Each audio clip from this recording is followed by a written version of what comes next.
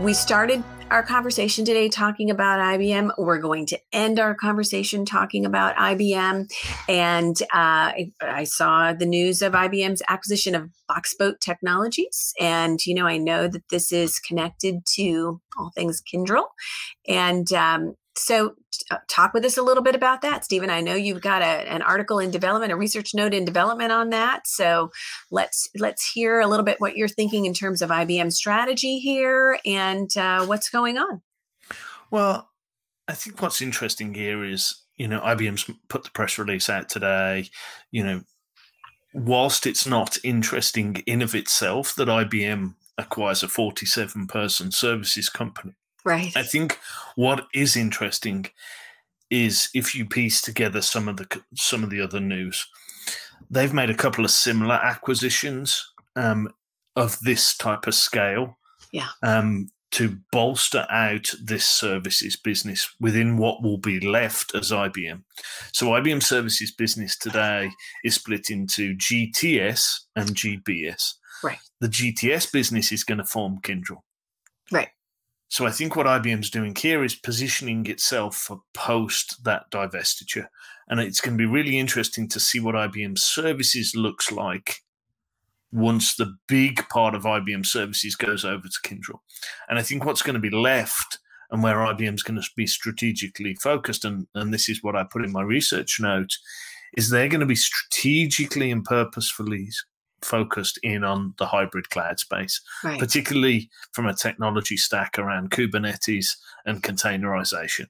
And I think the BoxBoat acquisition gives you an indication of what the focus area is going to be for IBM services post the Kyndryl move. So whilst it's not significant in size or scale, it's directionally important. And this is what I covered in the note. I think it's directionally important because it gives you a hint of what IBM services is going to look like maybe September, October time. Right. So I think that's, if you piece together the sort of noises that IBM's making, they're going to be a very focused services organization on hybrid cloud transformation and specifically containers and Kubernetes going forward.